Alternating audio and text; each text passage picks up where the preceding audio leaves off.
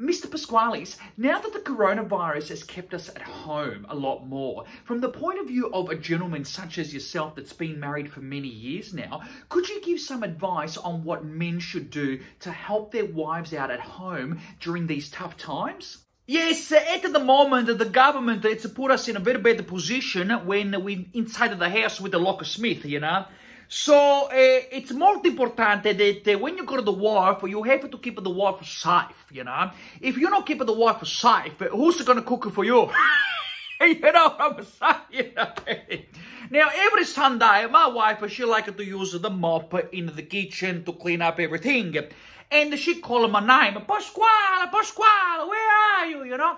So I come to see what Maria wants. When I get inside of the kitchen, Maria says to me, are you back? You can help. And she give me the mop. And I say to Maria, I don't want to fucking mop. What am I going to do with this? I just come here to tell you, Maria, that you miss a spot. Get that, clean up now, because, you know, if you don't clean up today, that's a spot that's going to stay there for another week.